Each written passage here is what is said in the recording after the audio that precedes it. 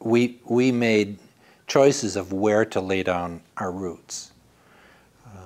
And maybe we gave up potential of having a house in the suburbs or whatever folks may think is a sacrifice. I don't really identify with the fact that we made sacrifices. That is, that we gave up a greater thing for a lesser thing.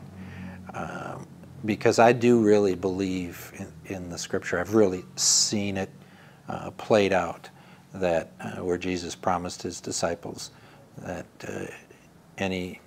I will return any houses and lands and anything that you sacrifice for the kingdom of God, even in this life, I will return that.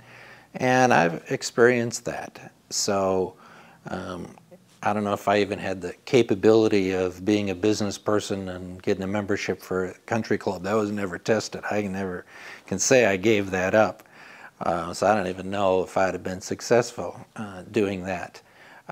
But that seems really paltry to me for what I've received.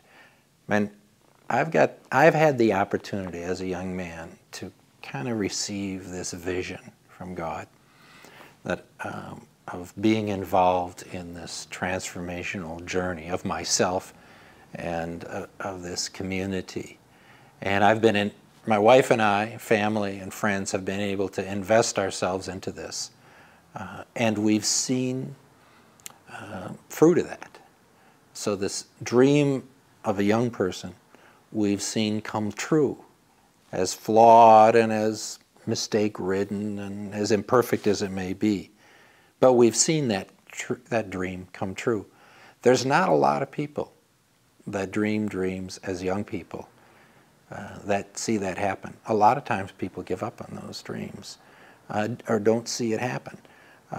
So I think while some people may see it as a sacrifice, we don't see it that way. We see it as that we've really been blessed, that we've been able to invest our life and to see a return on that investment. I heard once that there was this study done of 95-year-olds, and they asked them if they had their life to do over again, how would they approach life differently? And there were 3 common responses. They would take more risk, they would invest their life into things that really matter, and that they would invest their life more into relationships. And I think that's very instructive. Invest your life into something that really matters. I also heard somebody say at the end of the day, they don't think on the dying bed there was ever anybody who just wished they could do one more deal. So investing your life where it matters, I think, is its own reward.